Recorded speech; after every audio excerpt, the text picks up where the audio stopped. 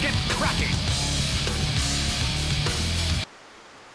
And welcome back, everybody, to Game 3 of Na'Vi versus VirtusPro. It's been one hell of a series so far, with VirtusPro making quite the upset in Game 1, but Na'Vi struck back pretty damn hard in Game 2, and now we are already under the way, getting into Game 3, and our draft is already pretty far through. Nobody's using any bonus time as I welcome in my my play-by-play caster. It's going to be Ayesee who's going to be leading the way on that one.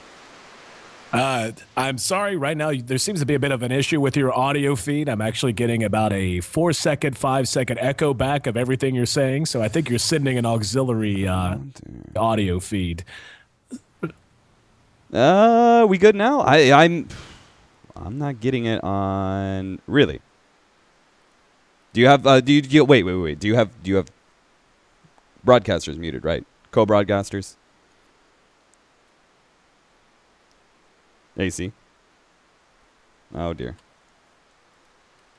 I think I just might have lost AC. Hold on. Sorry guys, we're still working on all the kinks in this new studio, but I'm not entirely sure what just happened. Whether we dropped or what happened. But I seem to have lost AC. Well, I'll try to go ahead and try and give him another call. But we'll see what's happening, guys. Sorry, we're still working out the studios on our new studio. We're good now. You think we're good now? I went away, and then the call dropped, and now. I did not touch a single thing. I was just like, oh, what's wrong? What's wrong? And I'm like frantically looking at all these measures and valves and going, oh, God, it's something here. But, huh. Weird. No problem. No problem. It's okay. I'm jumping right back into it now that everything is settled. But see, this is the good thing. It's your first day in the new studio, which means everything will go wrong. And then from here on out, it'll be beautiful for the rest of your life. And everything that's done by Join Dota always of the highest quality. So I'm sure this will continue to be the case as well. But anyway, taking a look at Na'Vi and VP, as you said, it's been a thrilling series so far. We saw Na'Vi push to the brink in Game 1, ended up coming up short there, but able to take control against VirtusPro in Game 2 and deal with that lineup. VirtusPro, though, well, I mean, neither of these teams really deviating much. We see Na'Vi once again snagging Puppey as Crystal Maiden with Invoker for the third time in a row. Going to be played by Dindy, while VirtusPro gets the Visage and the OD one more time. So we were kind of suspecting that their draft in Game 2 was a bit of a pre-med draft, just, having a plan and wanting to execute it, etc. But I mean, this is a combo you can build a lot of different compositions around. As we even talked about coming down to the fifth and final pickup that they made at the end of the Game 2 draft,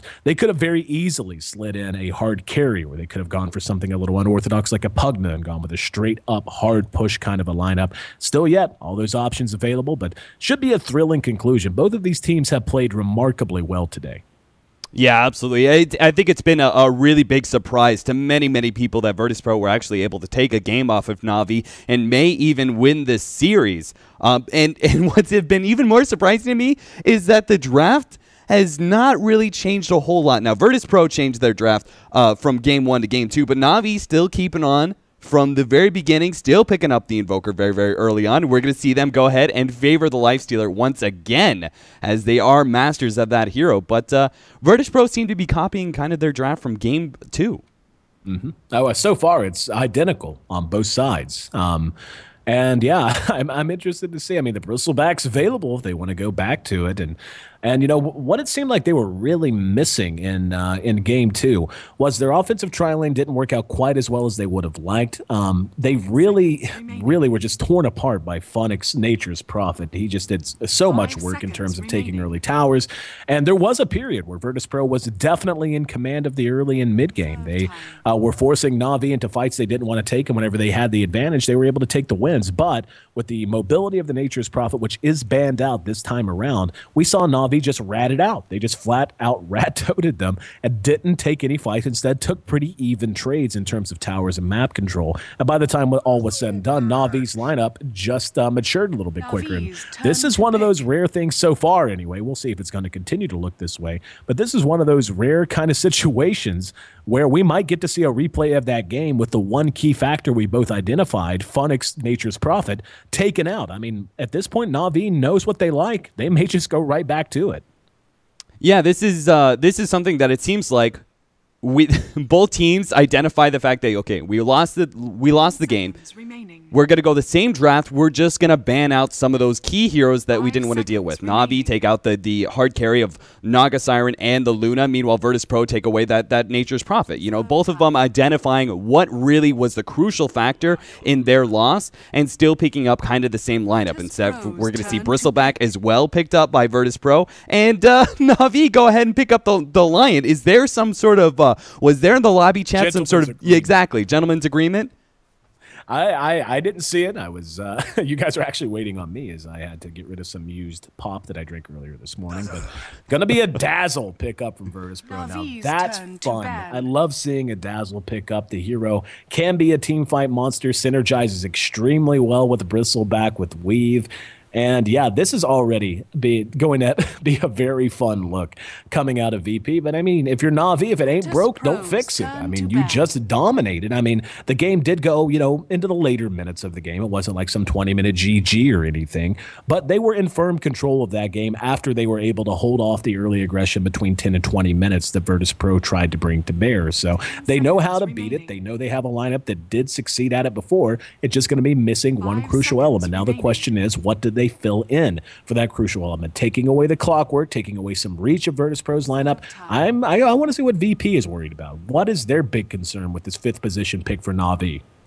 I think that pretty much banning out any sort of really strong mobility here. We still need an offlaner, and they're going to go ahead and take out the Timbersaw. Both teams still need an offlaner. So VirtusPro, go ahead and take away the Timbersaw, who's a strong mid-game oriented hero, who has a lot of mobility on him, and is also really good versus a Bristleback because of his pure damage he's able to put into place. You can't even pick up an early cloak on Bristleback to try and defeat that because it's pretty much all pure damage coming in. So Timbersaw is very good versus Bristleback in that regards, and Na'Vi take away that big ganking hero Clockwork, who is really, really good at being able to isolate the Lifestealer in team fights with the cogs, force Staff himself out, and Lifestealer is trapped inside this cogs for a good 5 to 6 seconds during the middle of a team fight, and that's really, really tough to be able to deal with. So they take away that, and all of a sudden Na'Vi go ahead and pick up what should be an aggressive tri-lane with the Razor last pick.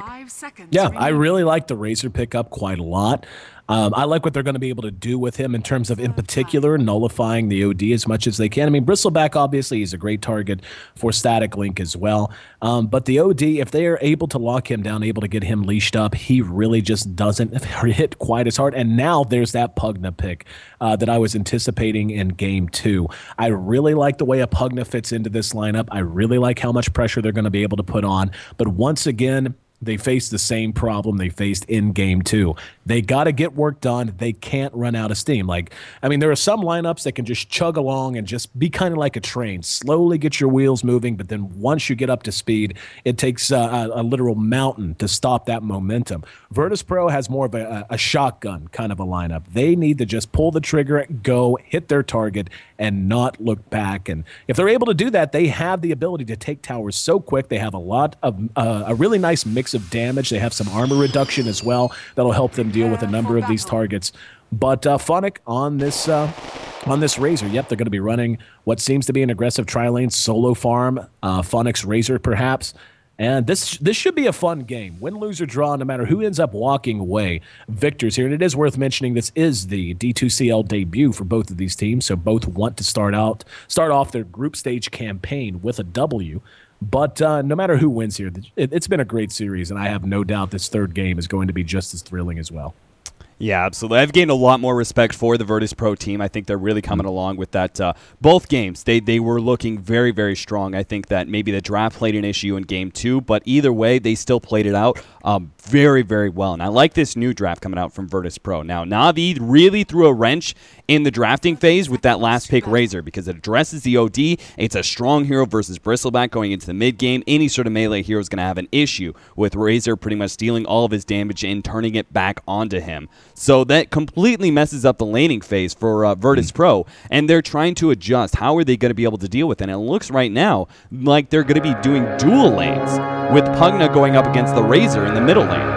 Yeah, I like this choice to send Pugna against Razor in mid lane. Razor is one of the best counter picks to an OD. He just kind of doesn't give a damn about Astral and Prison. I mean, yes, it helps out the OD quite a bit, but Static Link is still just as problematic, and it has such a low mana cost that it's really not that big of an issue. So instead of putting God's OD in a situation where he at best breaks even, they're going to put him in a situation where he can, they hope, do well. Now, with Funnick going mid on the Razor, this is just a brilliant anticipation, really, coming out from VirtusPro, anticipating that Dindy will be on the Invoker and will be elsewhere. So really love the laning decisions here, but down at bottom with KKY and Havos trying to go up against NS and Illidan, this is deadly on both sides. A little bit of a misstep on either side could end up giving us a first blood. So both teams really have to watch themselves in this laning phase. Make sure they don't give up too much, because especially Na'Vi. Na'Vi, again, with a very well-rounded lineup that could scale well to pretty much any stage of the game, while VirtusPro, if they're able to get ahead early, could just end up running them over. Yeah, absolutely. I like the fact that the Dazzle pickup for VirtusPro was very, very strong. It's not only synergizes really well with the Bristleback, or the Dazzle pickup synergizes really well with the Bristleback, but it also gives them a little bit more late game, because Weave, with the buff it's been receiving, it's actually a much more potent ability than it once was. It now takes the important part of it as you level it up, as in the armor decreases faster. So if you're using it as you go into a team fight, it's actually more effective faster, instead of just going longer, in which case most people just walk away from the team fight at that point in time. So I think that buff has really played a large part in Dazzle's increase as a serious competitor for a good support. And I love the fact that VirtusPro put the Pugna up against the Razor. Makes this lane a little bit easier, because they knew Dendy was pretty much going to be solo in this safe lane. Puppy is doing what he can, but most of the time he's jungling. Yeah, and again, you can't overstate how big a win this is going to be for them in both lanes. I mean, we can already see Razor, he's tied with Pugna. I mean, Smile's not dominating by any stretch, but he's doing well. More importantly, though, God sitting atop the CS charts at 9 for himself. Dindy with just 3 to his name and continues to be imprisoned, even trying to hide out a little bit so he can avoid being imprisoned, but his damage... he's being forced into an XOR build, which we saw based on game 1. He did prefer the Wex, at least in that case. So he went max Exort in game 2. But we'll see where they end up going with this. I'm just really, really liking VirtusPro's confidence with this draft, and their anticipation of Navi's lanes. It was just spot on, and so far they're reaping the rewards. Yeah, they're doing a really, really good job when it comes to CS. They almost have the top 4 CS on the board. Right now, Bristleback's trailing a little bit behind the Razor, but they're still, every single lane is winning pretty much. So they're doing a good job in that regard. And I love the fact that Dendy is going the Exort build. Pretty much the OD kind of forces you to go for that, because not only in the laning situation, but it also makes the EMP Tornado not nearly as strong because of Essensor, and he's being pushed out consistently. So they're addressing that big playmaker in Dendy already with their dual lane. But we're actually going to see an aggressive tri-lane. Now that Puppy has been able to farm up the jungle a little bit and pick up level 3, he's going to try and get the jump. And S caught out Frostbitten, used a shallow grave, shot it a little early on himself, but Illidan zoning them out with the help of Smile, moving his way in with the haste rune. Puppy could end up being our first blood. Check that, it'll be Havost. They're going to take a 2-for-0 exchange, and Smile's not done. He's got Decrep ready. He's going to dive KKY. He will turn around and shoot the Impale. Haste is going to run out, and Smile, whoo, came very close to dying there. Makes it away with 40 HP. And Sunstrike catches him over by the side shop. Well shot by Dindy, and that at least gets them on the board. Nonetheless, they lost Havost in the exchange, so that's another bad exchange going the way of VirtusPro. They've actually sent Havost up to the top lane now, finally giving some help to Dindy, who needs it desperately, sitting at less CS than the Crystal Maiden at 4 minutes in. Yeah, Na'Vi know that they can't stick with these static lanes. They're losing, and they recognize that fact. Many teams don't, and they start moving around the map. They're trying to catch VP out of position, out of control. So here comes this, again, 3 heroes going to the side lane, but this time VirtusPro learned their lesson from bottom. They realized that Na'Vi are going to be trying to group up and move around the map a little bit earlier than normal. And so they're going to stay ahead of that. But really well done. I'm, again, trying to address the Dazzle like that so early. Shallow Grave is such a potent ability to be able to just lengthen it out, and then you're stuck in the middle of a Bristleback. It was fortunate that Smile was able to pick up that haste rune, but still, it still would have been a hero going down, because the Bristleback is just so good in those situations where he's surrounded by heroes. And VirtusPro really liking their chances so far. I mean, the lanes are continuing to reshape a little bit, and looks like this top lane is going to end up being our next big battleground as Kuroki's hooked up with Dindy. Dindy just short of level 5. Going to move out. Here comes KKY, Forge Spirit. Invoked out, and there's going to be an Imprison to buy him some time. Cold Snap on the God, though. Looks like Jotem's going to end up being the one kill they do manage to secure. Here comes Dazzle, though, and hits the shallow grave. Nothing pretty as a well-placed grave at the right time, and that allows them to avoid what could have been a very bad situation. However, they do get the Visage behind it. I didn't even say, I'm going to guess that was the Forge Spirit that most likely finished off the kill, but still able to come in. God could have been in trouble there as well. So they managed to at least elongate that fight, still unable to get the Visage away safely. Yeah, it was a really good rotation, but Dendy had a beautiful play, which was once the Shallow Grave was down, he just marched the Forge Spirit down towards that Tier 1 tower, keeping in step with that Visage, and then all it took was 2 auto attacks after that. And the Forge Spirits, I mean, they're such powerful units right now because the minus armor, plus the fact that their range is actually just absolutely absurd. So getting in 2 easy auto attacks, Dendy makes up for what could have been a pretty disastrous attempt at a gank. So well done by him, but still the lane, despite these small pickoffs and small turnarounds here and there, VirtusPro still controlling the laning phase very, very well.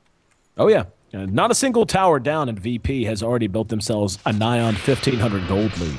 And that's basically what you call an efficiency gold lead. They're just being more efficient. They're getting more out of these lanes than CS. They're being able to hold down important heroes like Invoker. Dindy still hasn't cracked double digits in his CS, and we're at just short of 6 minutes, 40 seconds in. I mean, that is a huge win in and of its own right. Now the question is, what can they transition this early momentum into? What goals, what objectives can they accomplish across the map, looking ahead to the 10-minute phase, the 15-minute, 20-minute, and so on and so forth? That's where a lot of these lineups that you see drafted, not just by VP, but by a number of teams, do come off the rails. You have to make sure that when you get an advantage, it translates into something more tangible than a fairly decent look on a gold graph. And Na'Vi usually one of the best in the business at mitigating that fact. And we saw that in Game 2, and they really put that on display. So likely to be a very similar situation here in Game 3. Yeah, I was wondering if Nahaz, if you can go ahead and throw up that stat that I always love to be able to reference. It's pretty much the win stat for Pugna after the 25-minute mark, and it's pretty much abysmal. Pugna is a hero that gets an early advantage and has to end the game by the 25-minute mark. Now, VirtusPro do have a little bit more sustain with the fact they have Bristleback and OD to be able to back up going 30, 35 minutes in, but top, ooh. That was a little close. Puppy teleported away.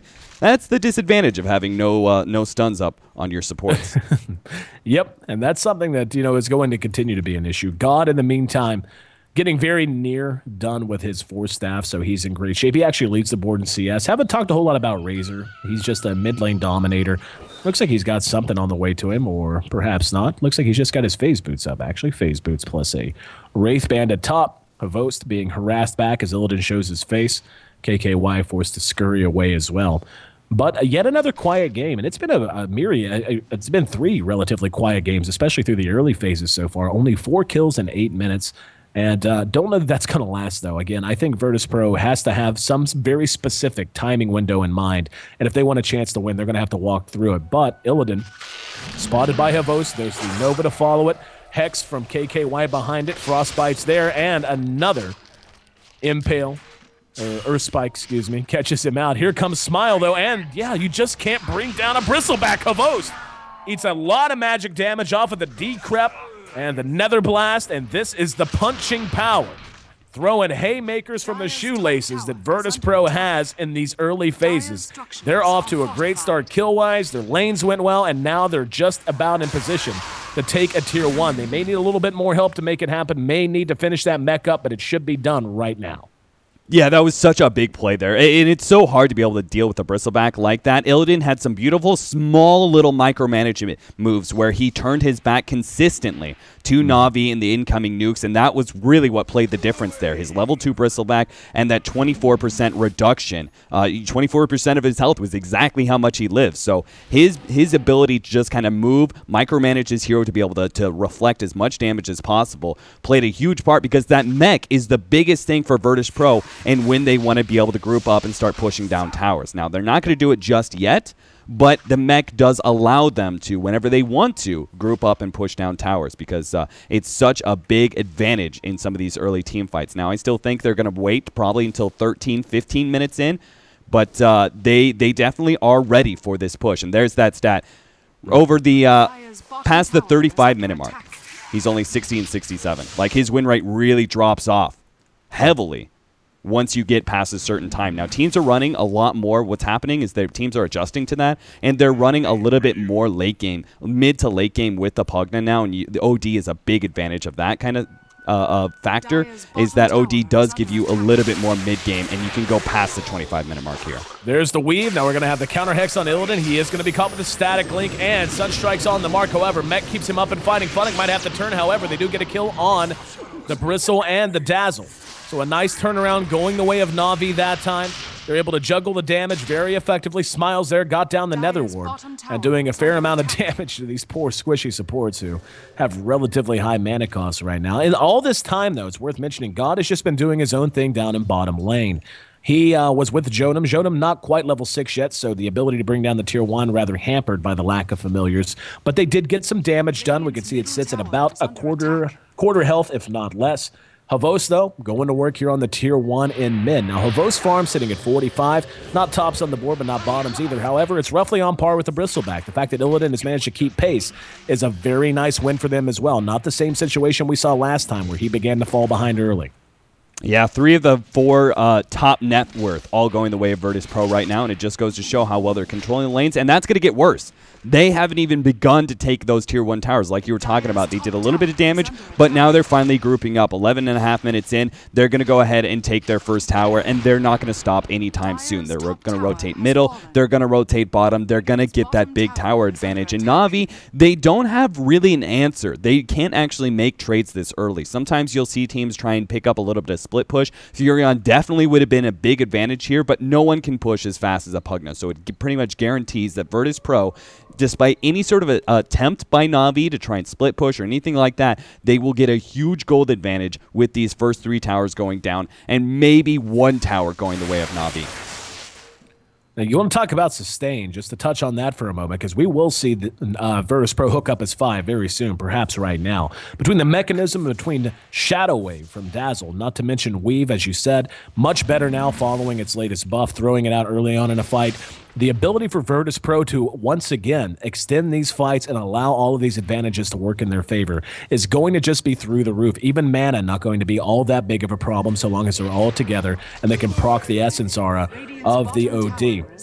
And hell, a pair of Arc Boots certainly doesn't hurt either. Here we go. Ready to group up and push into this tier 1 mid. They've got 3 in position, 2 at top. They may try to trade, but they're going to have to trade very quickly. With the Pugna this time, the push power going to be much quicker, and we can see that tower goes immediately down to half health. They've got the familiars there as well just to help zone them off the backside of that tower. They're just now getting to the tier 1 at top. They even have the glyph if they want to spend it.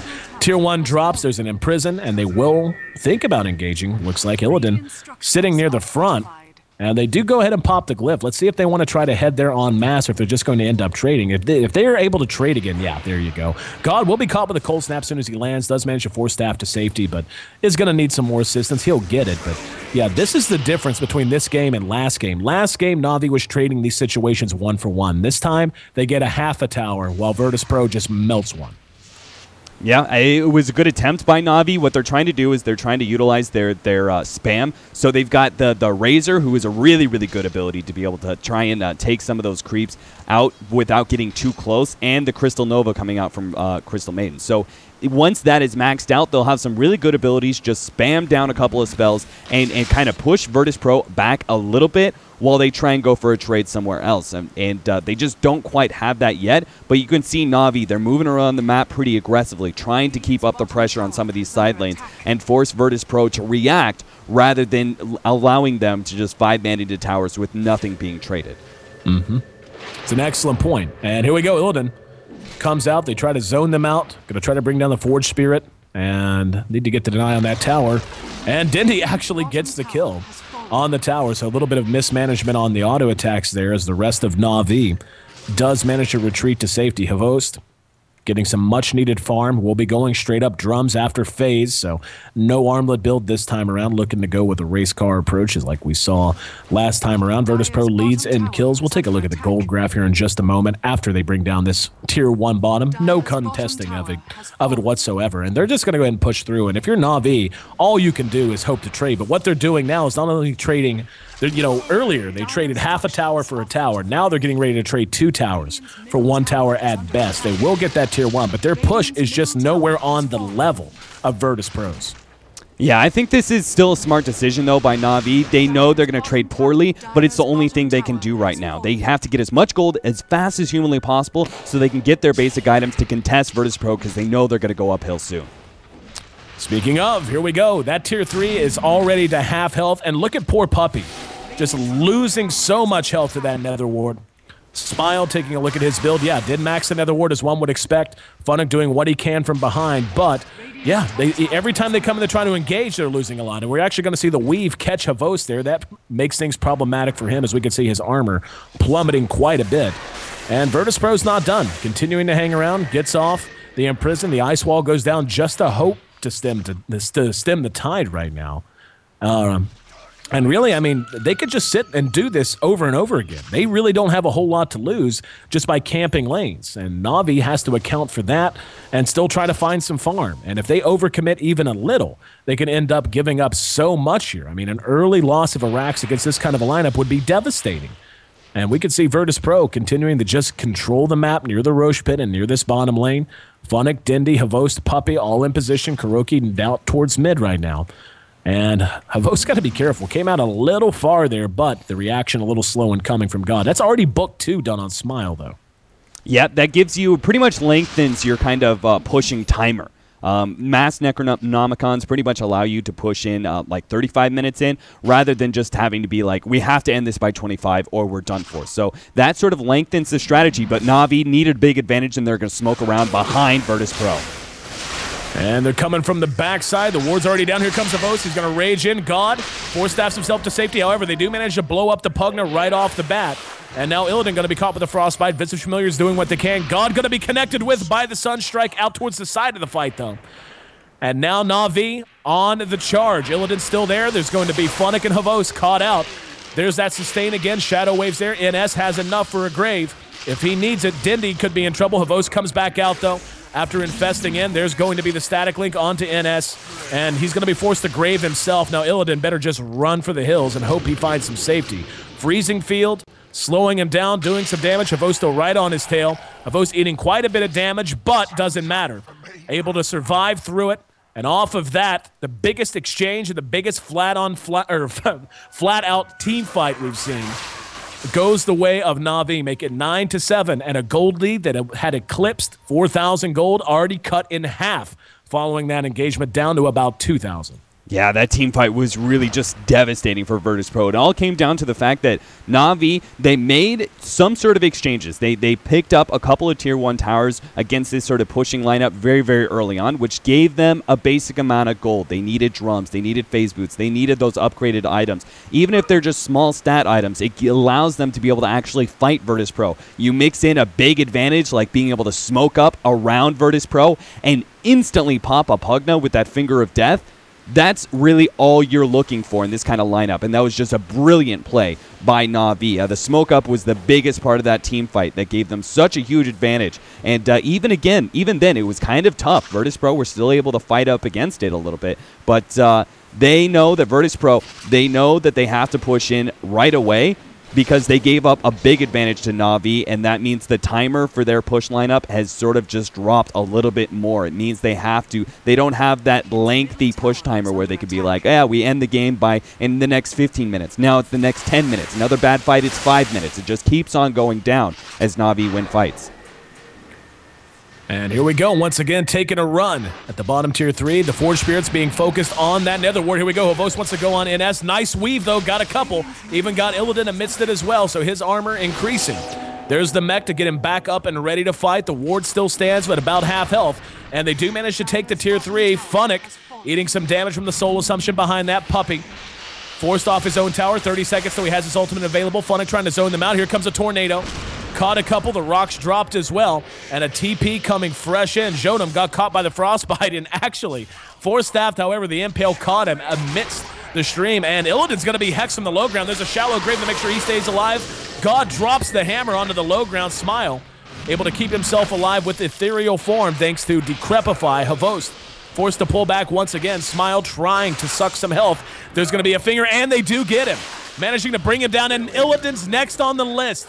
12-7, Puppy even able to survive with about 50 HP to rub between his fingers, and they're not done. Going to chase down NS. NS in trouble, cornered out, brought down.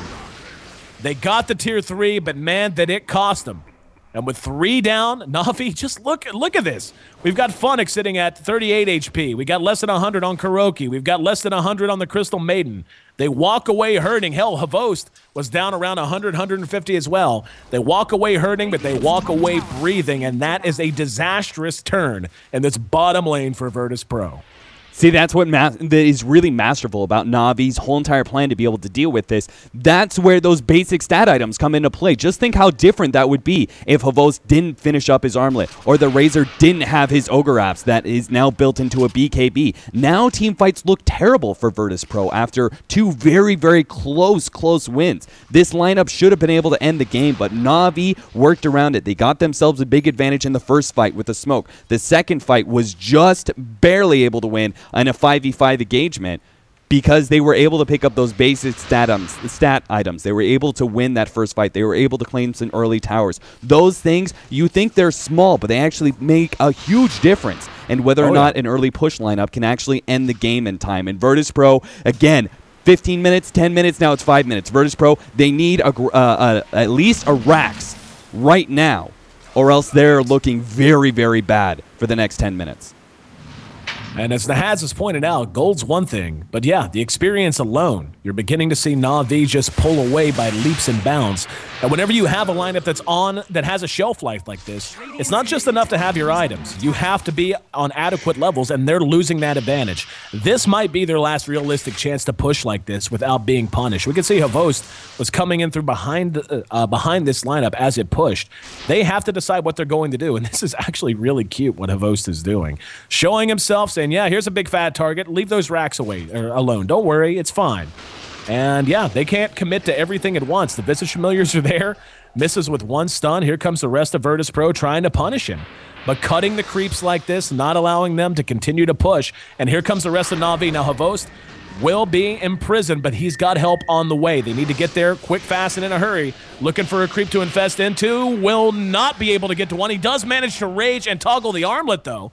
And now heading into the low ground, he's trying to find some safety. He's going to be imprisoned again. The rest of Na'Vi behind that was waiting in a position to hopefully engage. It looks like they waited a little bit too long, so they end up giving up Havost for free. Havost does have buyback if needed, but that's a long way for VP to push with the creep equilibrium all the way down to the turn of this bottom lane. Yeah, that was just a really brilliant move there from Havost. Sure, he got caught out, but it was just barely. If the poison didn't latch from the Dazzle, he wouldn't have been slowed up enough for the OD to be able to follow up with the Imprison and then be surrounded after that. If he'd just been slightly ahead of that Dazzle, he would have been fine and would have completely destroyed the push from VP. But still, they're not in a bad situation. Here we go. Illidan leading the charge, heading uphill. And Na'Vi already in a position to react. Havost has respawned. Now, this is what that accomplished. Yes, Havost died, but it bought time. It made them reset and look to re-push. And yeah, look at this. They're just able to force them off of those steps so much easier now than they could even 5 minutes ago. And VirtusPro is in very real danger of losing all that momentum. They had a ton. It's already starting to peter it out, but they can't come to a stop. And that has a real chance of happening if they don't manage to bring something worthwhile down. Jodam going to be caught by Havost. He's going to move on out. There's a 4-staff in, and he's caught out and blown up. Now, Phonic pops his BKB. God is caught with the static link. Illidan right beside him. Oh, good blast. And now Illidan. Next on the list, Na'Vi going to walk away with another win on the steps of their own Tier 3. This is going to be a full 5-for-1 wipe. Ultra kill for Havos, so he makes up more than enough ground to justify that death in bottom lane earlier. Roshan likely to be his prize for the win there, and honestly, I think that's about it. I can't imagine VirtusPro being able to get anywhere near the high watermark they set about 10 minutes ago.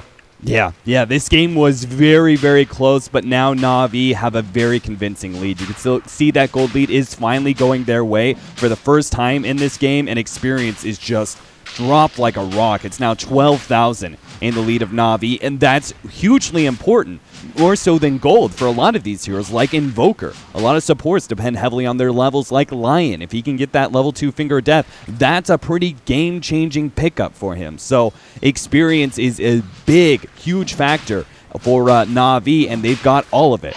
They're going to be able to pick up the Aegis, which is a huge advantage as well in these team fights, and honestly, I don't know how VirtusPro plan to be able to... They can't just 5-man into the base anymore. They have to actually go for a pickoff. They have to reset and try and find some basic amount of farm to get items that'll change the fight. For example, BKB needs to be finished by Bristleback. He needs that item in order to be able to go into these team fights anymore. OD probably needs a Scythe of Vice before they can try fight again, and even then it's going to be rough. Like, Na'Vi are going to be picking up more and more items, but it's the only thing they can do. The problem they face is their lineup is a guns forward lineup. This is not a carve the map up kind of a lineup by any stretch of the imagination. They don't have the reach. They don't really have the playmakers. They have a let's get in a row and just run over a team kind of a lineup. And now that they have lost all of that speed and momentum, like Havos able to turn around here. He's able to survive. And, and not to say they're not still lethal. They certainly are. They're behind. They're not tremendously behind, but the problem is we're at 26 minutes, and they're having to just reset and go for tier 2s instead of the tier 3 they had sold out on. This might have been the right call to make 10 minutes ago. Instead of trying to get aggressive and push a tier 3, just clear the map, clear the jungle, keep Havos behind, and if they ever slip up and do walk into you, they do make a mistake, they do lose a hero without buyback, then just go start clearing the tier 3s. As it stands, this really is their last chance. Illidan got to be caught by the Frostbite. This tier 2 will end up dropping. We'll see if Na'Vi wants to charge out afterwards. God's actually leading the charge himself. Astral Imprison could be enough to start this fight. There's a weave that catches pretty much everyone on the side of VirtusPro if they do decide to fight it out. And NS going to be pursued out. Puppey spins his ultimate, manages to get a kill behind this. Havos going to town on Smile, who will be imprisoned to try and buy some time, but God ends up scurrying. Nope, ends up dead behind that. That's going to be another full 5-man wipe, and that most certainly will be the end of VirtusPro's realistic shot at this guns forward, march down a lane strategy. And to tell you the truth, this might well be the end of the game. There's just nothing they can do against this, the punching power Na'Vi now has as their items have come in. Their levels are too big. Take a look at the experience graph. 20,000 collective experience is how big a lead they've managed to build. That's 4,000 experience per hero. Yeah, it's a huge level lead over, and then top of that, like you said, they've got their basic items now. They have a couple of BKBs on Invoker and on Razor. They have Havos, who's actually hitting pretty hard with his very fast movement speed as well. And it's just continued pickups. NS almost dies. Yeah, almost caught out to the south of that fight. And they're going to try to take a fight here. God, once again, going to be caught with Static Link and just being mauled upon. And look at that, even the Sanity's Eclipse doing next to nothing. And Havos, once again, pretty low. He may end up dead here to Illidan. He most likely will. That's going to be enough to buy them some time, if nothing else, as they notch a double kill. But once again, Funnick actually able to get a kill will end up costing him his own life. So a nice charge back from VirtusPro this time around. But Dindy still has his Aegis, and because that took place in front of their own tier 3s, the ability to push down, looks like they're pinging out the racks on bottom. But really, it's the respawn timers are too short. You're going to have Lion back up soon. Havos will be back up in 30 seconds. And in the meantime, they do have the ability to delay by doing things. Oh, I thought Puppey was going to split push. Instead, he's going to go on back to base and just reset for a defense. Yeah, they're going to force out buybacks from the Razor at the very least. Havos may hold on to his. It's going to be 10 seconds, which is pretty much enough time for you to be able to take a building if VirtusPro actually went uphill. But they break apart a little bit. They don't feel confident enough. With that buyback coming out from Razor, they say, okay, we forced out a buyback, sure. But I was really thinking, a buyback down on Razor could be exactly what you need. If you finally do win a fight, you don't have to worry about that anymore. But VirtusPro back up, and that's going to leave God maybe out in the dry. God at about half health, pursued out Funnick hustling around. Yasha phase boots on a razor. Sunstrike will connect. And Kuroki decides to give him the finger and bring him down the hard way. And he's got Aghanims too. That's what I love about that. Why wouldn't you? Why wouldn't you? Oh, that's such a good. That's such a big pickup. Like Lion, a lot of times you don't actually think about being able to pick up the Aghanims even after the buff because you prefer mobility oftentimes, like the Blink Dagger, the Force Staff, those sort of things. But here he's got 2 very squishy targets that are high profile, 3 even. Pugna, OD, and even the Dazzle is actually very high priority if you can just pop them real quickly. So that upgrade and that low cooldown is going to be great for Lion to be able to have. Oh, yeah, I agree with you completely. We talked about how squishy this lineup could feel outside of the bristleback, and just having that amount of burst at this stage of the game is huge. It's such a liability for VirtusPro to try to engage into it. They do know it's on cooldown right now, but not for much longer. About 5 seconds, it's back up and ready to go. Dindy has Aegis for just under a minute now, and they're going to catch Illidan. Illidan going to be the one caught with Static Link this time around, being chased by Funnick, forced to pop his BKB. BKB off on Puppey as well. Another good freezing field. Doing what damage he can. Here comes the Rock, and Funnick and Puppey just going to work. Even Dindy getting in on the mix. That's 3 down. God gets off the ulti, and it bounces off of them. May as well have just given him a pat on the cheek with that. That's going to be 4 down, make it 5. That'll be GG, one would imagine. And, yep, there it is. So VirtusPro shocked us all. I mean, Nahaz even pointed it out coming into this series. The betting odds were 80% of the betting public in favor of Na'Vi. VirtusPro had everyone scrambling after game 1, but in the end, Na'Vi gets it together, wins 2 in a row, and they win here in their debut at the D2CL. Beautiful, beautiful all around by Na'Vi. I mean, that was such a close. You look at the scoreboard and you look at the gold graph and the experience lead, and it doesn't look that close, but it actually really was. Na'Vi had to scrimp and save for every bit of stat items they picked up, and the only way they could actually win that first fight that they won was by smoking up and going around. If they didn't do that, I'm pretty sure they would have lost a 5v5, and that would have been a racks down, and all of a sudden that means VirtusPro have gained that huge advantage very, very early on, and I think they would have just snowballed into taking mid in another 5 to 10 minutes. So that was actually a very, very close matchup that Na'Vi had to do every small little thing they could in their power to gain an advantage over VirtusPro, because otherwise that lineup was just ready to pretty much steamroll them. So beautiful play by Na'Vi. If you ever want to look at how you deal with a Pugna push lineup and how you deal with some of those early push-ups, this is perfect example. What Na'Vi did, being able to trade towers, even if it was at a disadvantage, even if it was 2 towers for 1, that's still gold going the way of Na'Vi. Basically split pushing, picking up early gold, and then finding an advantage in a team fight and taking it to that push lineup and not just letting them constantly siege down your racks. So it was a brilliant, brilliant game by Na'Vi left and right, but VirtusPro sure as hell have impressed people, I think, with this series. Oh, yeah. Well, one thing I want to draw your attention to is OD, God, who is usually such a centerpiece of everything that VirtusPro does.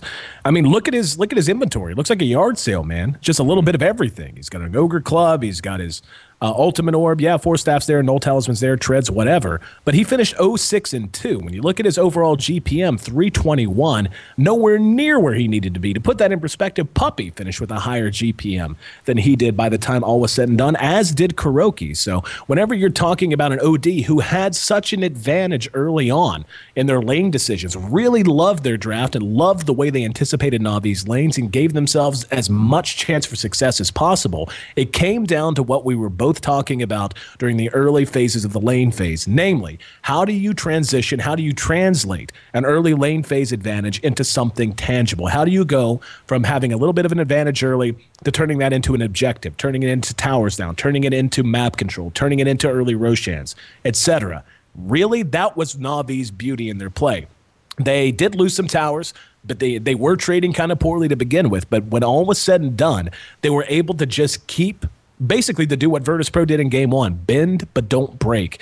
And by the time VirtusPro ran out of steam, it really just turned up to be a steamroll in the opposite direction. So I imagine we're getting ready to sign off. Want to take the time to thank you, Capitalist, as well as Toby Wan and everyone at Join Dota, as well as the D2CL, for having me on. Thank you so much, my friend. It's been an absolute pleasure. Yeah, I've had a wonderful time, and I'm looking forward to our next couple days together. In fact, all of the group stage will be casting together. So, guys, If you enjoyed what we did here, this little combo that we put together, be sure and leave us a little bit of feedback, anything we need to work on. Be sure to follow Ayesee at Ayesee for more of those potential giveaways from Dota 2 Lounge, which we're going to do another one on my Twitter this time, at Dota Capitalist, right after we wrap up this stream. So be sure to go over there, be ready to grab that code and put it into Dota2Lounge.com/giveaway for your chance for 10 free rares. Easiest rares of your life that you will ever find. So be sure to go ahead and do that. Ayesee, man, you thanking me is just too much, because thank you, man, for coming on. We do appreciate you pretty much lending your voice to this broadcast, and I'm looking forward to the next couple days with you.